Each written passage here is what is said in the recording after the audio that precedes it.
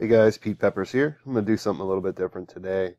I'm a huge Game of Thrones fan, so I'm going to go. I was actually going back to watch this vision of the past that Bran has in season 6, episode 6, where he is leaving the weirwood, the heart tree where the children of the forest were, and Mira's dragging him away in the snow, and he's still sort of ingesting the information that the three-eyed raven gave him.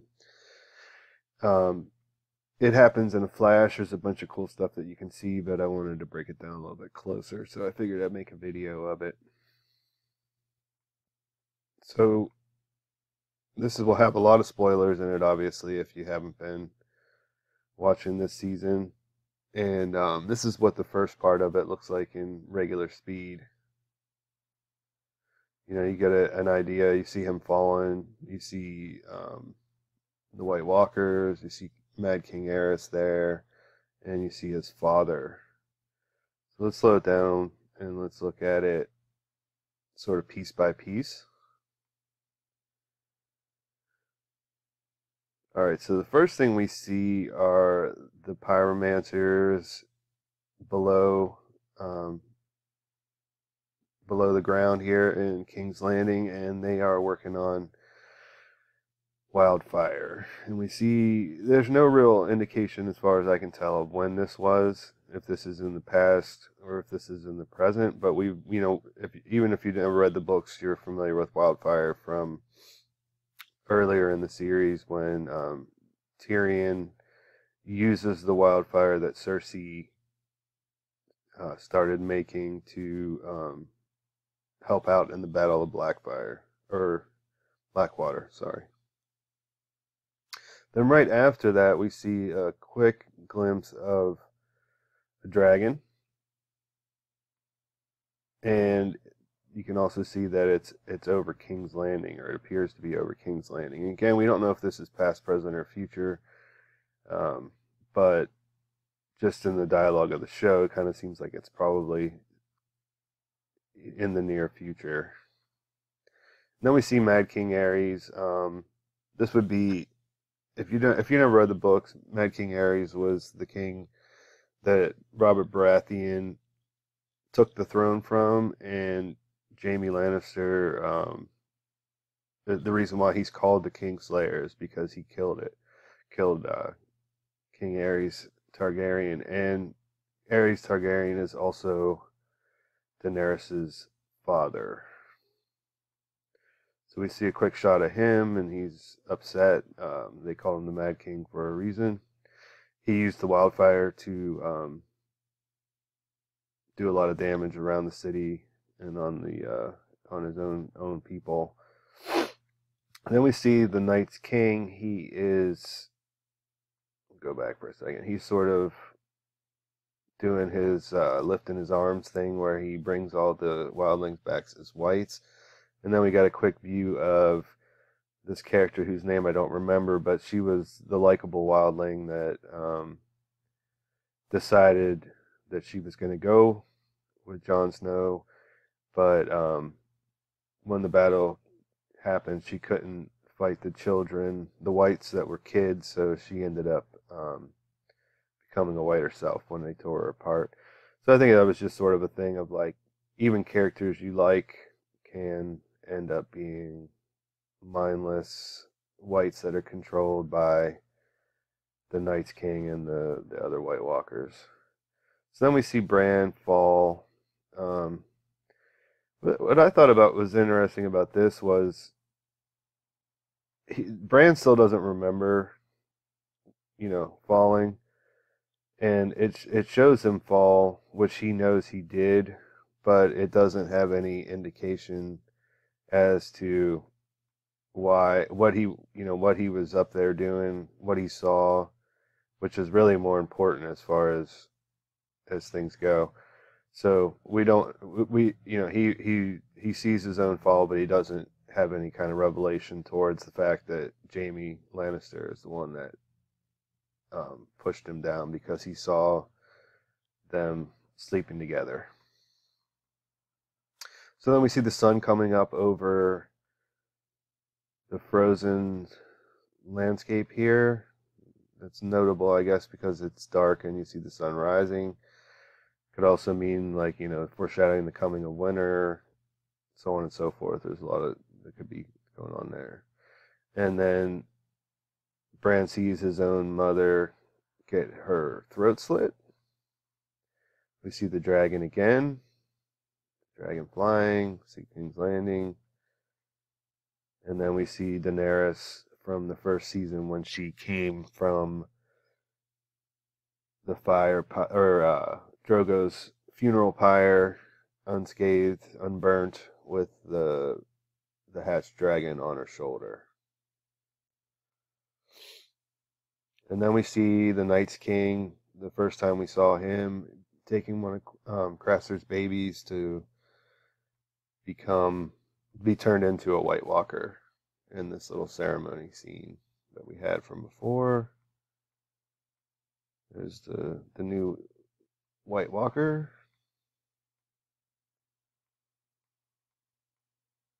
Dragon again. Mad King Aerys again. Night's King again. Dragon. Baby White Walker. And then we have Eddard Stark as a man grown down at King's Landing, about to get his head chopped off for treason after he basically tried to let everyone know that Joffrey and Tommen were bastards from incest, from Cersei and Jamie having a child. Alright, so then we skip ahead to his next sequence. We'll watch it in fast time real quick. Some of the same imagery, some of it's a little bit more complete, and then we have other scenes as well. So we'll look at it frame by frame in 1 second.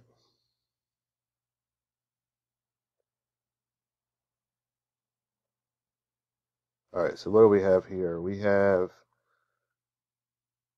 starts out again with the sun rising over the frozen landscape. And again, we get the dragon flash and the King's Landing flash. Another shot of Daenerys, another shot of Craster's baby, and the Night's King turn him into White Walker. And then we see a bunch of crows or ravens, whatever you want to call them, and it's a lot of them. Kind of reminds me, for book readers, of Cold Hands and his crows. But here there's no real context, it's just crows. And then we see the roots of the weirwoods, which could be an indication of where this comes from, or just the fact that there's more to that. I mean, there's definitely a lot more to that in the underlying thing. We don't know how much we'll see about that in the show, but then we see the pyromancers again, filling jars with wildfire. No real idea of whether it's in the past or present or even in the future. But they got a cool looking bottle that they keep it in. And then we got Mad King Aerys again. And this is the scene where he screams from the Iron Throne, "Burn them all." And then we see this. This is one of the more interesting clips. This is not something we saw in the show before. And it is wildfire destroying what looks like the area where they were storing all this wildfire. So we're not really sure what that is. Could be a big disaster that happens. Could be a future situation where the where someone in King's Landing uses the stalks of wildfire to destroy it. Or it could even be like what would have happened if the Mad King had his way and this didn't happen. And this is Jamie as he, in his role as the King's Hand, or not the King's Hand, but the King's Guard. He was guarding Aerys whenever the Lannisters came to the city. The Mad King wanted him to kill his own father and was, going off about like, let's burn everybody. Let's, basically burn all of my enemies, which is pretty much everybody at this point. And instead, Jamie became the kingslayer by breaking his oath to protect the king and pulling his sword. Then we got young Ned during Robert's Rebellion at the Tower of Joy. We saw some flashbacks of this. If you read the books, you know the dream that he has that haunts him. This comes from this period of time. And he says, "Where's my sister?" And then we see this scene where that looks like his hand based on what he's wearing. It's blood. It's apparently inside the Tower of Joy. That's his sister Lyanna's body in her hand, and blood, which would be most likely, for all intents and purposes, and there's really not another alternate theory here, but she just gave birth, and as a result she dies, asks Ned to do something, to promise her something, and then we see his bloody hand with his sister's blood turn into a fist. And then we see Jamie stabbing Mad King in his back.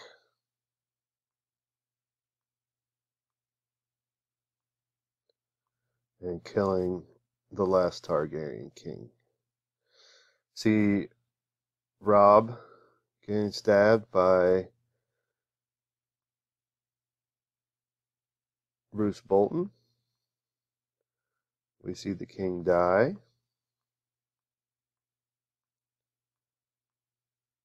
See another sequence of the crow, and we see Robb fall to the ground.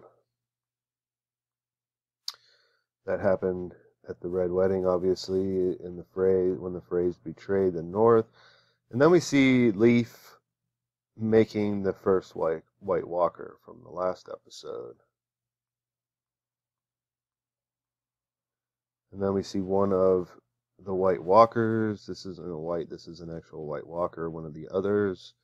The Council of the King, when he is coming after Jon Snow from the Hardhome scene, and Jon finding Longclaw, which he had dropped during the fight, and obviously the Valyrian steel turns out to negate the magic that the White Walkers have. And then we see Jamie Lannister sitting on the Iron Throne, which, from the books is where they found him after he killed the king. And another shot of this wildfire explosion. Another quick shot of the dragon, another quick shot of that. Daenerys with baby dragon, baby White Walker.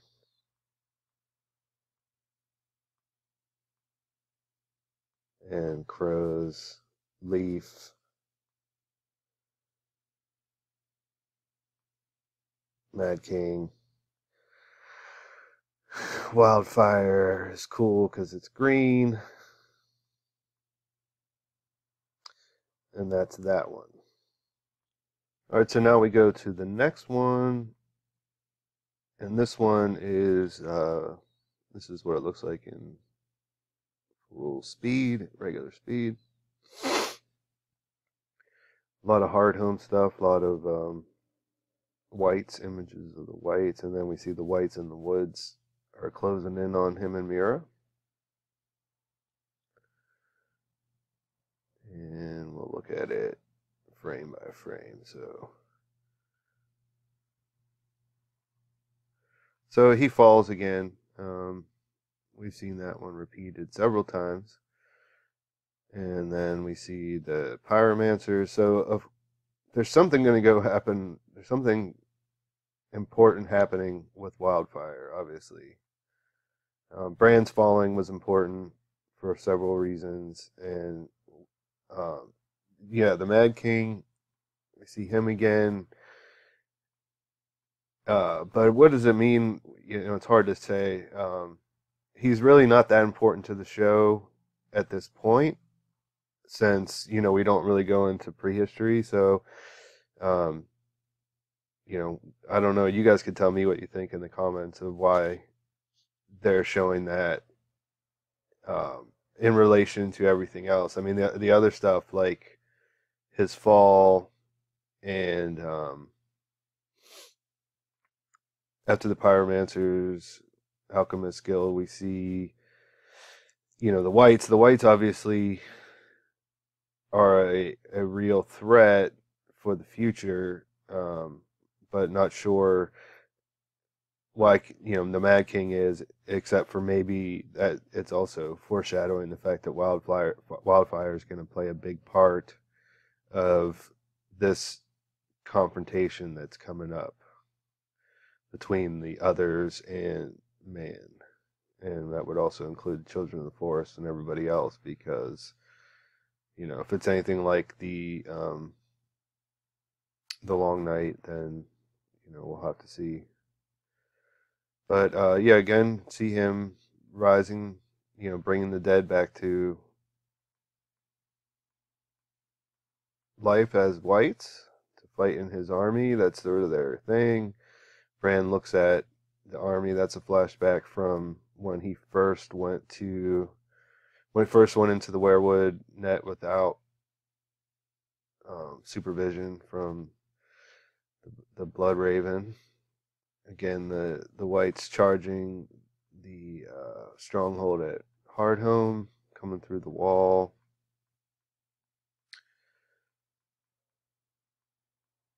Another look at how they're dead, but they're not decaying.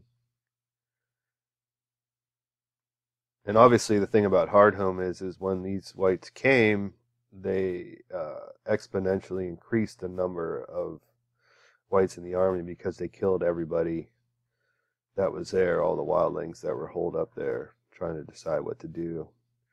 This is that awesome scene where they all come flying down over the mountain, just showing the resilience and just how they can do things that make them really hard to destroy. They can fall from distance. And then we see the wights closing in on Bran and Mira again.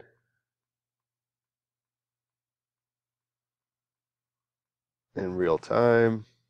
This is where he starts to wake up a little bit. Another picture of the Night's King with his newly formed or newly grown army, that just got a whole lot bigger, like I was saying. And that was a great scene.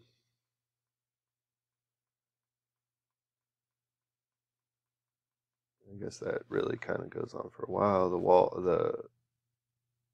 And here was those children that the kid wights, children that were killed that turned into wights, that took out the likable character. Here is the reanimated horse that the Night's King and the other White Walkers ride around on their dead. Horses don't live beyond the wall. So, whatever, that's just well, they're not, they don't hang out and just, it's a really, wildlings don't ride horses, let's put it that way. Not the normal, everyday ones. Picture of the people coming back to life, and back to the wights and Bran. One more little flash here right before he wakes up. See the wights in regular time, and then some ominous footage of what we have in store, perhaps. So we'll look at this real quick, and then that'll be that.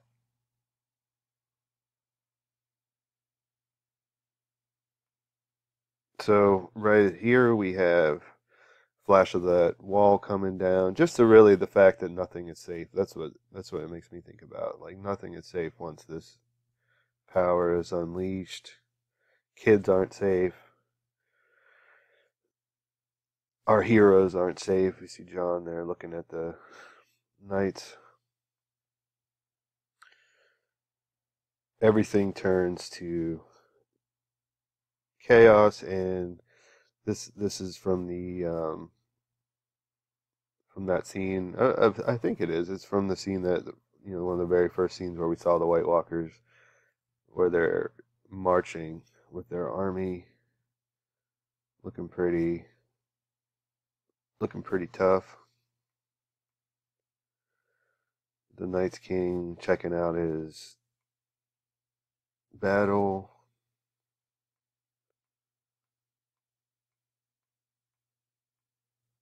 Above Hardhome.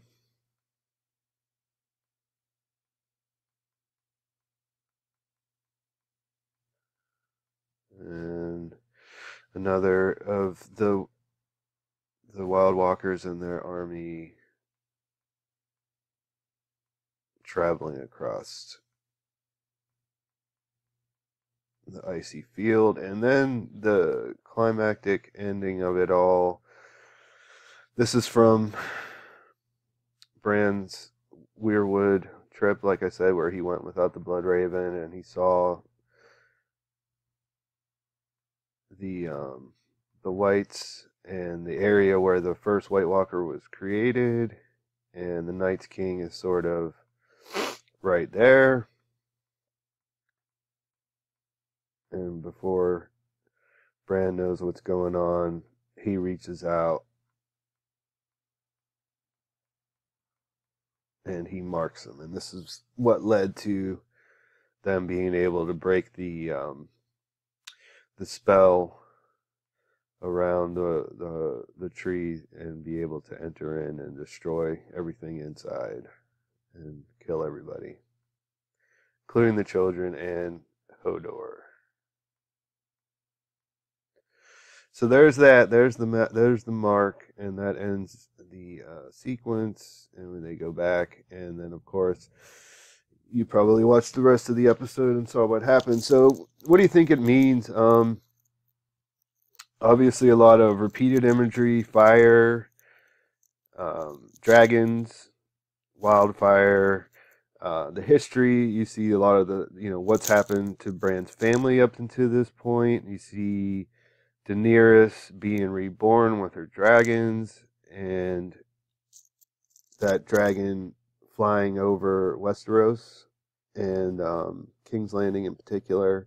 So a lot of stuff. Why is it important? We don't really know, but I think it was pretty interesting. Like I said, I don't usually make Game of Thrones videos. I watch a lot of them, and I'm a big fan. But I just wanted to look at this scene and break it down, so I thought I would. I'd be happy to share some insights and thoughts in the comments if you leave questions. I'm a big fan of both the books and the shows, so check it out. Tell me what you think. Give the video a like, and subscribe to my channel. Talk to you soon.